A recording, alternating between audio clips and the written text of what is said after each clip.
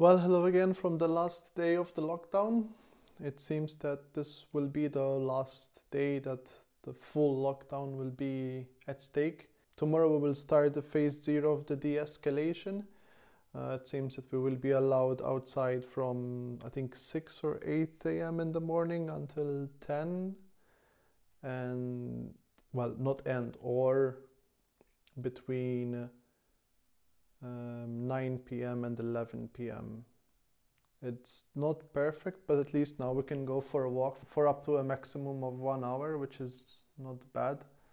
Today I spent the day making masks. Now I have around 6 masks ready to be used. I'm getting a little bit better at sewing, I guess. I also managed to make a little Python script to help the COVID researchers translate from Italian to English, and they seem to like the script, which is good, I guess.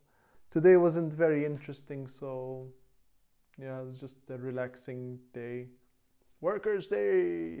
I still have no computer and no way to fix it. I don't know if I can go to the office tomorrow.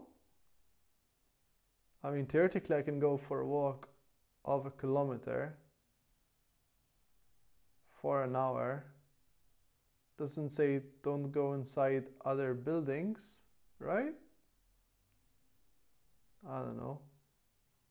I mean, there's one way to find out. I mean, we're allowed to go for a walk. I will be walking, and then I disappear, and I reappear.